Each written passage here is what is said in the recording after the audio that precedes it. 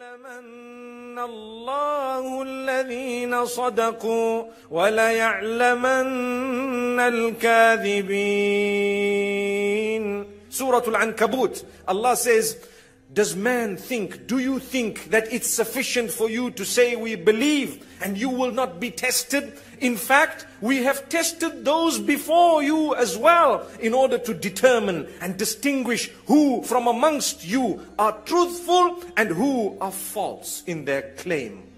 So, this is why if you were to take a careful look at Surah Al-Baqarah verse number 155, Allah says quite clearly, we will test all of you. You know, it's like a college. It reminds me of a college where, you know, someone in charge is telling you every week you're going to have a test. And every month you'll have a slightly more difficult test. And every year you're going to have a major examination. If you graduate, guess what? We're going to make it more difficult for you. Was it easy? No. I spent sleepless nights. I worked hard. I gave up my iPhone, imagine, because I needed to study. I gave up my games, my Facebook, my Twitter, my Instagram, because I needed to study. Wallahi, the exams of Allah are far more important than those. The problem is, my brothers and sisters, in patience we become impatient. You know what that means? We say, okay, I'm going to forgive. And after a while you say, oh Allah, I'm still waiting. You are becoming impatient. That's why the hadith says, يُسْتَجَابُ لِأَحَدِكُمْ مَا لَمْ يَسْتَعْجِلْ. Beautiful narration. When you make dua to Allah, you call out to Allah, oh Allah, give me, oh Allah, grant me. Allah says, we will give to all of you for as long as you are not impatient. So the Sahaba radiallahu anhum asked a question, what is this impatience? What do you mean impatience? He says, for one of you to say, I called out and I called out and I called out, but Allah didn't answer. That means you became impatient. Allah knows. The Prophet ﷺ clearly says, get close to Allah during times of ease. The problem with us is we only get close to Allah during times of difficulty. Well, that's good, it's good, but there is something better. What is better? Times of ease. You have no problem right now. You have a job, you have a wife, you have a husband, you have children, you have a car, you have a house, you have a good salary, you have everything else, you have peace, you have serenity, you have... Get close to Allah now. When we backbite, we are sowing a seed of evil. That will grow a lot of evil that will come back to us. But when we fulfill prayer, when we are charitable, when we give that which is good in the cause of Allah subhanahu wa ta'ala, we're sowing a seed of goodness. It will grow in goodness and come back to us. You will notice many times in the Quran, many places, Allah links two things. He links what is called sabr with salah. So He says, bear patience and establish your prayer. You have not been praying. Now you expect 3 days dedication, every problem will be resolved. That's not it. If you were not studying for so many years, suddenly you study for 3 days and you want to get a doctorate, a master's, whatever. It doesn't happen. It will come with hard work. Dedicate yourself. Perhaps, fulfill it for a year and you see things start opening one after the other. Or I'm earning, my money is getting wasted. I don't understand. My brother, my sister, perhaps you are doing something prohibited. Perhaps you are engaged in haram. Your money is being wasted. There is no barakah, no blessing. My brothers and sisters, when you go through difficulty, sometimes you think it is bad for you. But Allah knows it is the best thing for you. I give you an example. People who have health problems, financial problems, family problems, any other issues that you have an issue, you're trying to get married. You don't know if that marriage is actually going to work. I know of people who have fought to marry someone. They marry them, they have a child or two and there is a divorce. And then they say, I should never have fought for this. But you didn't know. Perhaps Allah created an obstacle in order to keep you away from it. Nuh alayhi salam told his people, I told them to seek the forgiveness of Allah, for indeed He is most forgiving. He will open the skies with beneficial rain as a result. And He will grant you wealth and children that you so desperately want. Amazing.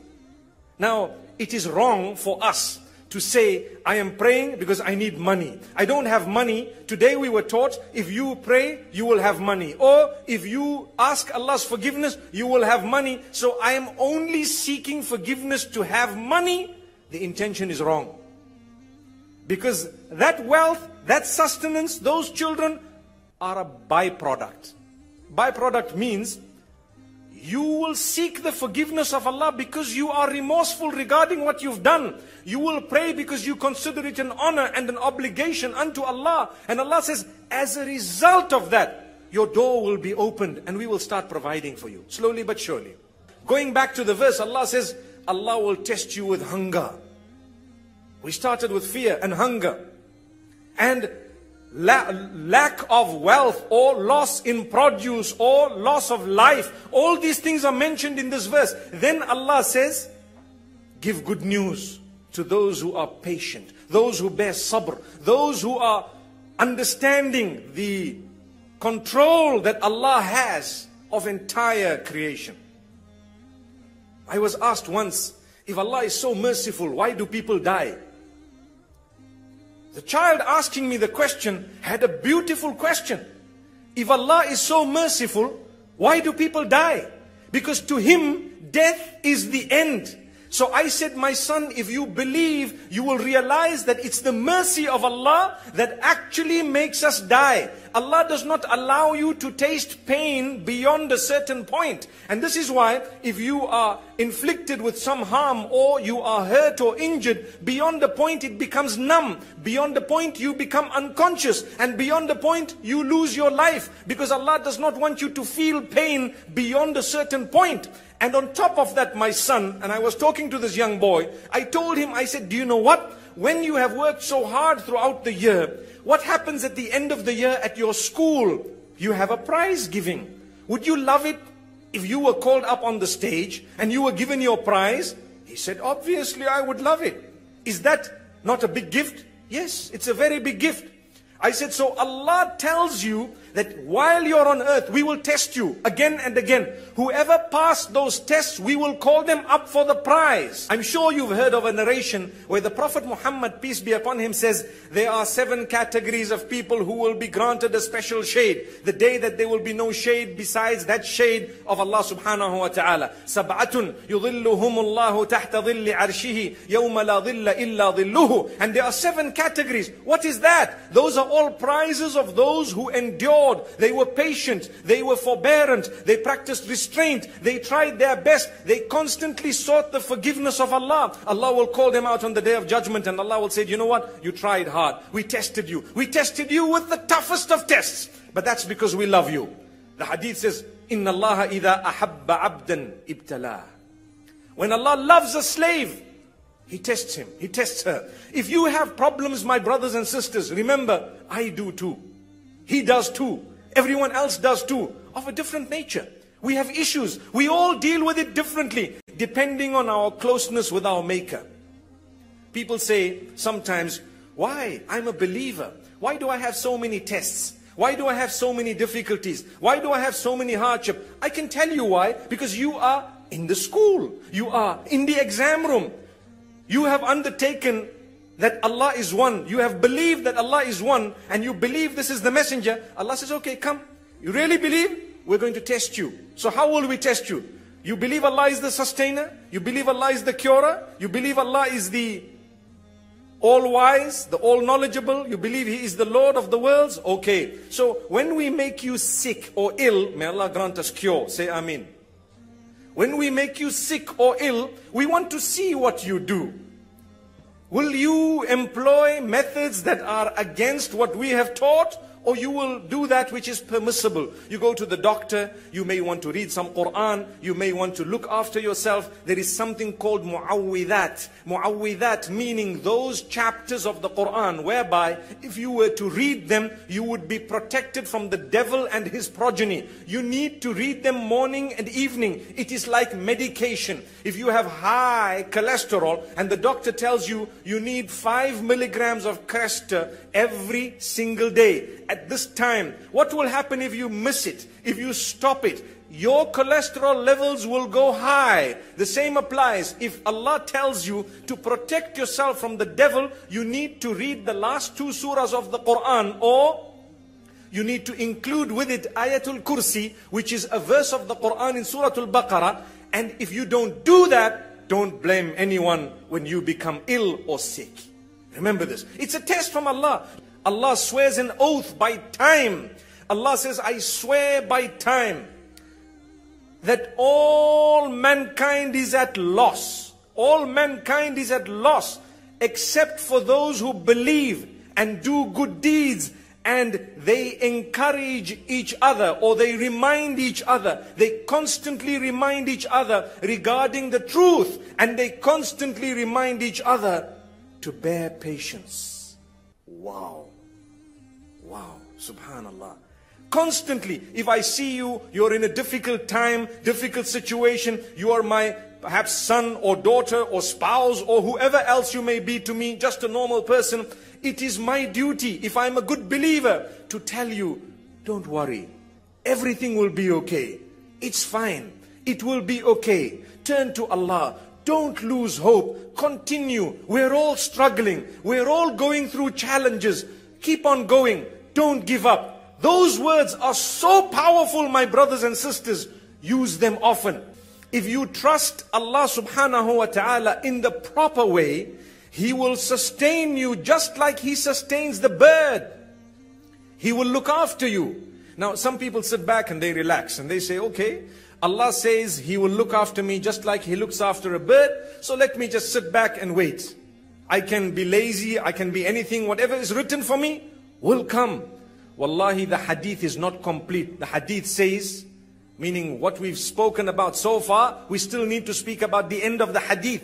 It says, that bird leaves the nest with an empty belly in the morning. It goes out and comes back at the end of the day with a belly that is filled. Where it got its food from? The help of Allah. But it worked hard throughout the day. Many of us work very, very hard. We work hard. Allah will give you. Allah will provide. Keep on calling out to the owner of sustenance. The difficulty is sometimes the glamour of the world overtakes us in a way that we don't realize the owner of the money that we're looking for is actually the maker who made us. So when we get closer to Him, we become wealthier people. Subhanallah. It's amazing how these 60 work. Now, this is not from the hadith of Rasulullah sallallahu alaihi wasallam, this division.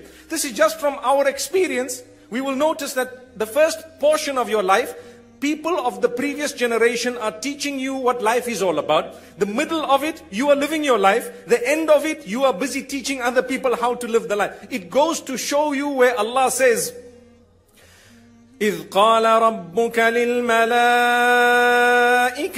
إِنِّي جَاعِلٌ فِي الْأَرْضِ خَلِيفَةً. Remember when Allah subhanahu wa ta'ala, when your Rabb told the angels, I am creating a Khalifa on earth. What is the meaning of Khalifa? One of the meanings is those who come one after the other.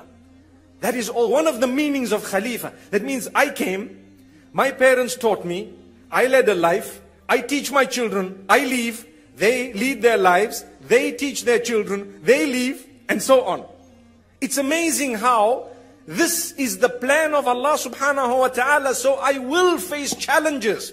I was created in order to face the earth, and the earth is not simple. It is filled with obstacles. Just like if you were to enroll into a beautiful college that has a very high name in terms of education in your country, it's not going to be a walk in the park, subhanallah. It's going to be difficult. You need to be facing examination after examination and test upon test. And guess what? The more qualified you become, the more difficult the tests are. To get up early morning to read Salatul Fajr, subhanallah, is not a joke.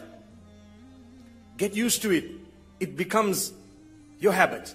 You will open your eye automatically at the time of Salah because you're used to it. Your body has this computer that is amazing. That's a gift of Allah. But if you're a person who sleeps any time, any day, you're not worried about it, it's going to be really tough. You put 1 clock, 2 clocks, 3 clocks, and each one of them you press snooze, snooze, snooze, and still, when you snooze, you lose. So you've lost your Salatul Fajr. Allah says, oh, you who believe, seek assistance, seek help. Help regarding what? Your issues, your problems, whatever you have. The assistance you will get will be through two things, two major things. Sabr and Salah. Bear patience, and I've explained to you the 3 aspects of it. And fulfill your prayer. Why fulfill your prayer? You develop your link with Allah. You develop your link with your Maker. I tell you, the more patient you are regarding abstaining from prohibitions, the more sweetness you derive from this beautiful salah. Indeed those who are conscious of Allah. Conscious of Allah meaning you fulfill the obligations as best as you can. You abstain from the prohibitions as best as you can. You seek the forgiveness of Allah as best as you can. That is the consciousness of Allah. Consciousness of Allah is to create a barrier between you and Allah's displeasure by fulfilling His commands and staying away from prohibitions. That is the consciousness of Allah. It is called taqwallahi. So whoever is conscious of Allah and bears patience, Allah will not waste the reward of those who do good. Imagine Allah calls them muhsineen. Allah says they are the ones who do good. Who is a doer of good? A doer of good is a person who has taqwa and sabr. How do I know it? Because it is in this verse and it is in several other verses as well. Allah will not waste your reward. When you were patient, Allah will give you.